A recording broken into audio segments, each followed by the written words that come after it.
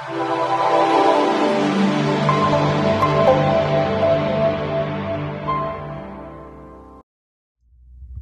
everyone, this is Robert Keens of goldsilverpros.com. It is Wednesday, May 19th, 2021, and we have something very special for you today. I hinted at this on Twitter last week, and we're going to throw some bombshells at the gold and silver market today. Those of you who are subscribers to my newsletter website know that in the last Gold Quarterly I put out about a month ago, I talked about some of the issues that people are having with these pooled and unallocated metal storage companies. And part of what has been reported over the last couple of months by John Adams, among others, were anecdotal evidence that the Perth Mint was experiencing some problems with delivering metal. While those are very important reports, they were anecdotal. There were a few customers here and there. And so we were basically setting out to try to figure out, did the Perth Mint actually have the metal they said they had? I was contacted recently by a chartered financial accountant. I'll show you who he is in a minute, who looked at the audited financial statements available on the Perth Mint's website. We'll show you those in a minute as well, and looked through them and figured out that he thought that the Perth Mint was running a fractional reserve metal system. And what we've done is take a look at the financial statements. He rebuilt a trial balance for us, and I went and audited his trial balance and the financial statements. And I think I happen to agree with his analysis. So we're going to get into that, and we're going to show you how Perth Mint is running a fractional reserve metal system. And if you're a customer, you probably want to get your metal and or your cash out of that system immediately. I'm not going to waste a lot of time mincing words. We're going to get into the data, and we're going to show via the audited financial statements available on Perth's own website that they're running a fractional reserve system and that they're highly illiquid right now, and they're on verge of eventually becoming insolvent. So let's jump right into it. I know we're making some big statements here, but we're going to use data to show why it is the case that we think Perth Mint is eventually going to be in trouble. They're very close to being in trouble. One, Daniel Vigario contacted me about this issue. He's a chartered accountant, as you can see. He currently lives in London, England, but he's chartered in South Africa. And I'm going to show that he is lists on his LinkedIn account, chartered accountant, with a credential ID 08171321, issued May 2008. And you can see here that he's Chief Financial Officer of Livermore, also has worked in various other roles in finance. Seems legitimate. We went to verify on the South African Institute of Chartered Financial Accountants his ID and name. We entered his ID and name here, and you can see right here, he has been a chartered financial accountant since 2008. And he is in the UK. So it seems legitimate that he has the skills in order to do what he has done. We've just validated that. Of course, you guys know that I have an auditing background. So put us two together and you have a chartered accountant and an auditor that have looked at these financial statements and agree on the conclusions of those financial statements. At the very, very end, I'm going to show you the concerns that we have on a one-page Word document of what we saw in those reports, okay? We're going to outline it for you, but I'm actually going to dive into the data. We're going to get real data crazy here and basically prove essentially with the financial data what we think is going on at the Perth Mint. So we're moving beyond a couple of anecdotal reports and some probably well-founded fears about the Perth Mint to actually showing via their own financial statements that they're in serious trouble. All right, now, where do we get the annual reports? It's right here at perthmint.com, about us, and then annual reports. You can see you get there by going to home, about, reports and policies, and then annual reports. And we're looking at this report right here, the 2019 to 20 annual report. And if I click on that link, it loads a document that looks like this. And you're going to see that here in a minute. That is the Gold Corporation annual report, which is the Perth Mint. And here's the acknowledgments and the statement of contents, including all of their financial statements, which start on page 63. And the statement of compliance, about how they're complying with the Section 63, the Financial Management Act 2006, there in Australia. And this is the annual report of Gold Corporation ended 30th of June, 2020. So we're going to get into this and show you what is going on there. We will put all the links to everything that we're going to be looking at here in the description of this video. So you guys can go look at this yourself. If you're an auditor or an accountant, or you just have read a lot of financial statements and you want to go back and validate our work, we will include all of this for you so you can do this yourself. We're not making this up. This is not fear mongering. This is not based upon our supposition. This is based upon the published financial statements available on the Perth Mint's website, which I just showed you. Now I want to share a different screen where we're actually going to go and look at the trial balance that Daniel had put together for us. Let's get right into that. So again, this is from the annual report. As you can see here, same PDF document that was available on their website. And I'll be probably referring to that a couple of times in the presentation. I just want to run down to the financial section to let you know what is here. It starts on page 63. We'll just fast forward to that page real quick. Financial report through the 30th of June, 2020. That was about a year ago, give or take, about a month short. And here are all their financial statements, and they have notes. So what Daniel has done, he did not have the balance sheet for the Perth Mint, but what you can do is you can build a trial balance if you look through the financial statements. And all a trial balance is, and why accountants use a trial balance, is they match debits and credits in double entry accounting. If the debits and credits match on either side, then they know that at least they don't have any egregious data errors on one side of the other ledger. Now, it doesn't prove that each one of those ledger entries is in itself valid or mathematically correct. It just shows that the two sides balance. So that's one of the checks that they use. But in terms of each individual entry, an auditor or an accountant would have to go through each one of those to have an opinion on that. But the trial balance, what it does is it shows you the financial standing of a company, a corporation, or an entity. And one of the things that Daniel told me on the phone when we talked was, hey, Rob, there are anecdotal evidence of the Perth Mint having problems delivering metal. When you see something like that as a chartered financial accountant like he was, he said, the first thing you do is go and look at the financials and figure out what's going on. So here are the financials over many, many pages in this PDF, and they have individual notes. So you can look at the individual notes. And what the notes do is they define each individual item. So right here, revenue from contracts and customers is defined in note 4, for example. I'm not calling this out specifically. I'm just saying, if you wanted to go to note 4, you would scroll down here into the notes section. Note 2 is actually very, very long, so it's going to take us a while, but we're going to get to note 4, and I'm going to show you the notes where you can pull out additional information. So here's the note on 4, and this is revenue contracts from customers. So that's how you do it. You go look at the top of their actual financial statement, and then you go through the notes, and it defines terms, and it gives you amounts and tells you details about that, like how they classify cash and cash equivalents. Now, one of the things that Daniel pointed out was he doesn't believe these financial statements are following IFRS, which is international, basically financial regulation scheme, and is sort of kind of like generally accepted accounting principles in the US, although not exactly the same. They don't match up on one for one. But IFRS is a way to compare, say, financial statements across different accounting regimes in the world against each other and have some idea that they're using the same methodology, if you will. So it's just an international accounting statement standard, if you will. He doesn't believe this report meets those standards. So we're not going to be able to call out some of the specific metal allocations like between gold and silver because they don't have to disclose it because he doesn't believe they're following IFRS regulations. If you want to know more about IFRS, just look it up online. I guarantee you will find a ton of documentation. So we're going to move to his trial balance. So he put the link to this PDF right here. And it does link to that site. And he basically rebuilt the trial balance over several years. He went all the way back to 13 to year to date 20. So this is year 20, year 19, year 18, so on and so forth. And what he did was he rebuilt a balance sheet from those financial statements. He went through that PDF and started pulling out all of the assets and liabilities and statements of equity and rebuilt it.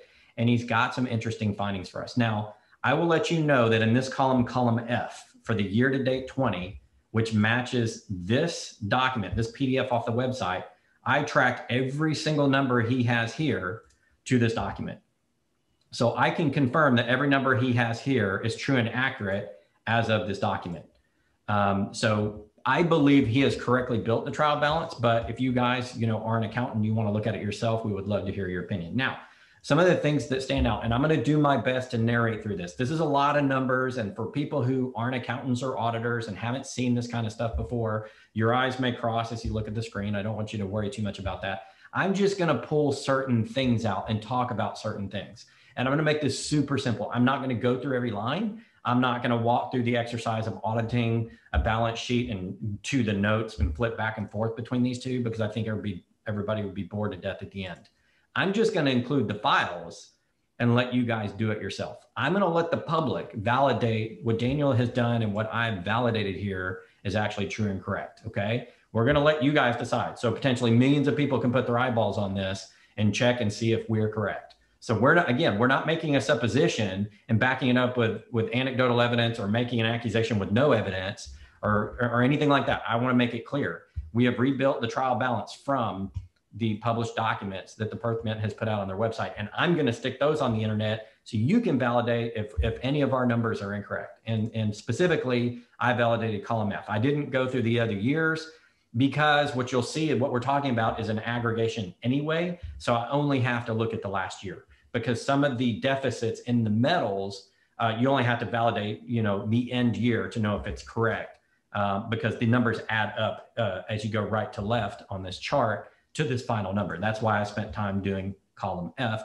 but I believe Daniel has done all of the work here. And again, he's a chartered financial accountant. I showed you his licensure and his credentials and his work history available on LinkedIn. He on LinkedIn has said, feel free, these are just public financial statements. I don't mind if you mention my name. So he's okay with this. And so anyway, we're going to get into this. So he's highlighted several things here. And I wanted to point out, if you look on page 66, note 10, I will go to page 66, note 10, just to show you it exists, but I'm not going to do this on every one. Note 10 right here is trades and other receivables. Okay, that's note 10. That's what he's talking about. There is a number here of 842,919. Now this is in thousands. So every number here, you add a comma 30. So this is 842,919,000 is receivables and advances to customers. Receivables and advances to customers. Let's go to note 10 and we'll just read from note 10. What the heck is a receivable and advance to a customer? All right, trade assets and receivables. Trade receivables and contract assets are written off when there is no reasonable expectation of recovery. Now, I'm not saying they've written it off yet, but that's interesting that they used that language on note 10, that there's a possibility that this receivable could be written off. Indicators that there is no reasonable expectation of recovery include, amongst others, the failure of a debtor to engage in payment plan, so on and so forth. So in other words, this receivables is something that's been lent out, but it has not been paid for, has not been paid for. That's the big note here. Past due but not impaired. So they're talking about that. But anyway, it's a receivable, something you expect to be paid for in the future. It's kind of like you ship a product to a customer and you don't get paid yet. That's kind of essentially what this is. And that's $842 million for year-to-date 20 as of June 30th, 2020, per the Perth Mint. We're going to go back up here. Remember, this is as of June 30th of 2020, according to their own document, and it was reported on September 11th, 2020. Okay, so that's straight from the Perth Mint. Now we go down here to precious metal inventory. They have $5.4 billion of inventory, 514 million of that sitting in the ETF. Now, here's the thing to remember as we go through this. The ETF was only started recently. I believe it started in 2019, if I'm correct, or maybe late 2018. No, it started in 2019. So you can see in this column, there was a 0 in the ETF in year-to-date 18. And then in year-to-date 19, they had an entry. And you can see the buildup of the ETF. So people were investing in the Perth ETF the last few years. And we believe, based upon the numbers, that it's quite possible that they were using that investment to take care of their other metal accounts. So you can see the Perth Mint building up. Year-to-date 19, it was 190 million. And then it made an astounding jump year-to-date 20 over that year of 514 million. Here are the two keys that we want to show you. There are two types of borrowings. There's an interest-bearing borrowing, and there is a non-interest-bearing borrowing. If you add these two numbers up, you come up with a really big amount. It's $6-point-something billion. That's the real number to pay attention to. So some of it's interest-bearing, meaning they're going to get something paid back with interest, and some of it's non-interest-bearing, meaning they're not going to get it paid back with interest. So as we scroll down here, there are also some non-controlling interest in the ETF. That means people that don't actually own the Perth Mint have a certain amount of controlling interest in the metal. And that's another thing to pay attention to as well. Here is the fair adjusted value of the Perth Mint physical gold, negative 36 million, and allocated to NCI, which is the non-controlling entities or non-controlling interest I showed you was the majority of that, 26 million. Anyway, just some details on the trial balance. We haven't gotten to the fireworks yet. But I wanted to show you some of those things and let you know that I did audit this column and his numbers back to this published public document on the Perth Mint website, and it all added up. And I just called out some of the ones that we're going to be using in our calculations here.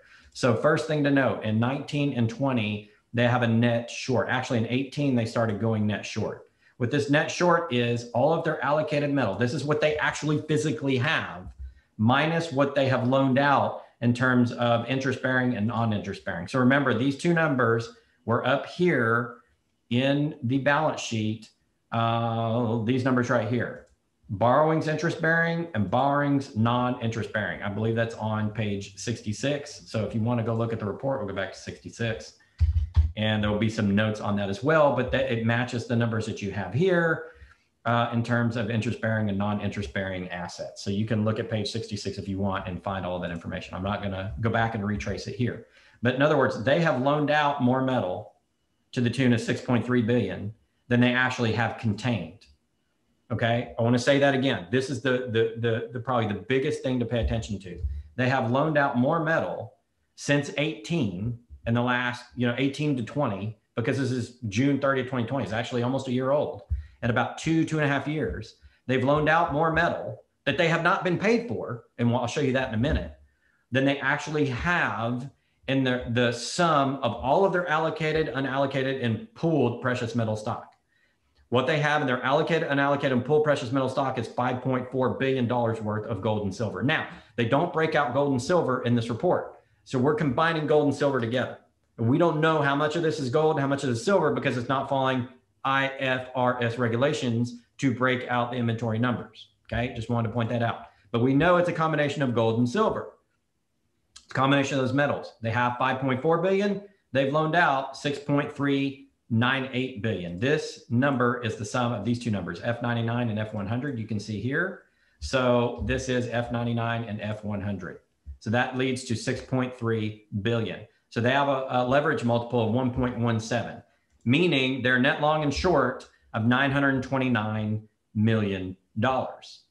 Net short, $929 million worth of metal. So the next thing that Daniel did was, well, what do they have in terms of short-term assets? Because we know that they're short metal. So what that means, let's just stop here.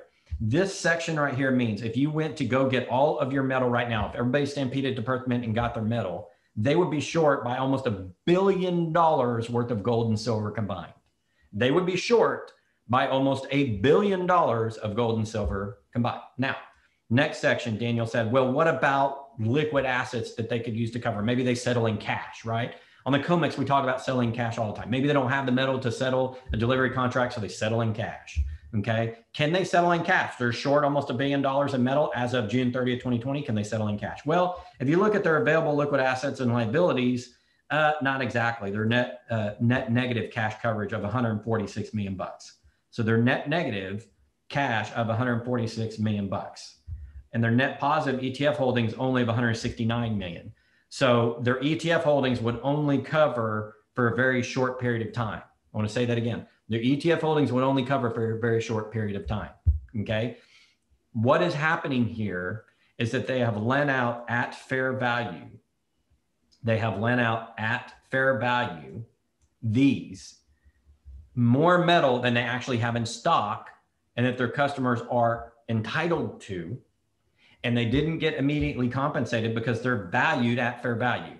And what Daniel explained to me and what I understand it to be correct, when you value something at fair value, that means you didn't get paid for it. It's a receivable and it's something that can fluctuate in value. So you're going to do a fair value calculation every year and say, what's it actually worth? Because that fair value calculation will go into the statement of the balance sheet and what is the worth of the company in the financial statements. So they haven't gotten paid for that metal. Now on the interest bearing, I'm sure they're getting some payments. We think they're getting payments. We could go in and look and see if they're, if there is bad interest debt in there. But at the end of the day, most of it's not interest bearing. The vast majority of it is non-interest bearing. So again, they're running essentially a fractional reserve metal system at the Perth Mint according to their own financial statements put together by a chartered financial accountant and looked at by me, a former auditor who's done this sort of thing before. So there you go. They do not have a combination of metal to cover what's owed to their customers and short-term cash. And it appears as though if you look at the ETF amounts, that they're using the ETF, the investment in the ETF to cover some of those precious metal borrowings. And so that ETF, if we go to the gold that they're getting into the ETF, the fair adjusted value, it's net negative. And they started this ETF year to date 19, I believe. And those ETF funds apparently have been helping them to cover for all this metal that they're lending out. Now, what the heck are they lending all this metal out for? We'll get to that here in a moment. But I wanted to summarize the issues that we see with the Perth Mint based upon these financial statements. And again, we're going to post the files so that you can see them. One, the Perth Mint has lent out a lot of precious metals since 2018 and has not been paid for all of it. Only some of it's even interest bearing, but we're not talking about the original principal or the metal itself. Their financials show a deficit of allocated, pooled, and unallocated metals against this lending. If there is a run on the mint, the company cannot meet redemptions with enough metal using metal and or cash. They flat out can't. So that means that they're illiquid. They're not completely insolvent yet, meaning they've gone so far down as to completely going bankrupt, but they're going down that path. The amounts of net negative are going up. It was net negative, net short, well, they were net long, $49 million year to date 17. They were net short then over $500 million in 18. Then a little bit less in 19. They kind of recovered a little bit. It went worse to 672 million. And then now it's almost $1 billion net short.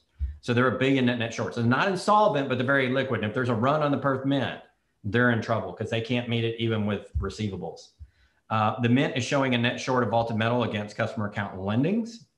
The metal is lent at fair value, indicating future settlement date, increasing the risk on the Mint in terms of a price and a liquidity basis. So they've got a lot of risk toward ever getting that metal back. The ETF metals might be used to cover delivery obligations, but their financials are not completely clear on the matter. We think the ETF is being used, but because they don't break it down, in specific flows from like account to account, because we don't have the actual account level, we don't know, but we suspect because you can see a buildup in the ETF. And those metals are more than likely, you see the corresponding buildup in the ETF, and you see the corresponding buildup in the amount of metals that they're short. So let's go down here to this line right here, the total leverage. The total leverage is going up, and it seems as though the ETF is probably covering for that. We really need to get further into their unpublished financials to know that. And lastly, since the financials do not break out the metals categories, it's likely a combination of both gold and silver in unknown proportions. We do not know. So those are the issues that we have. The question is, how long will it take at this pace for the Perth Mint to go under? We don't know. But for all of those people that provided anecdotal evidence to John Adams and everybody else about the Perth Mint, and people criticizing John Adams for reporting that, we've just shown, according to their financial statements, they're running a fractional reserve metal system. They're net short almost $1 billion. They can't cover with the physical metal, and even their current account receivable, their liquid current account receivable, makes them technically, in accounting terms, illiquid, we believe, unless somebody's going to come bail them out like the government. And essentially, they're on their way to becoming insolvent. So the recommendation there is, if you have metal with a Perth Mint, you either want to get your metal or get the money out. Either way, get it now, because when people find this out, it's going to start making the rounds. And people are going to start withdrawing. And all it's going to take is a couple of big withdrawals. And all of a sudden, you're going to have what's equivalent to a bank run, because it's like a fractional reserve metal system, much like you have a fractional reserve bank. And think about banks. They take in so many deposits, they lend more money out in a fractional reserve system. They take in deposits. They use that cash for the purposes for investments. And then they only have a certain amount of cash in their till. So if everybody goes to the bank at once, they can close down.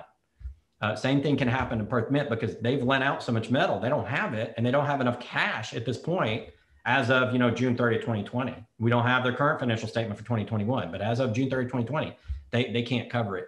They flat out cannot cover it, and it's right there in their financial statement. And there's no disputing it at this point. And so the question is, the question is, where is that metal gone? Who did they lend it to? We're talking about a lot of metal, over $6 billion worth of metal.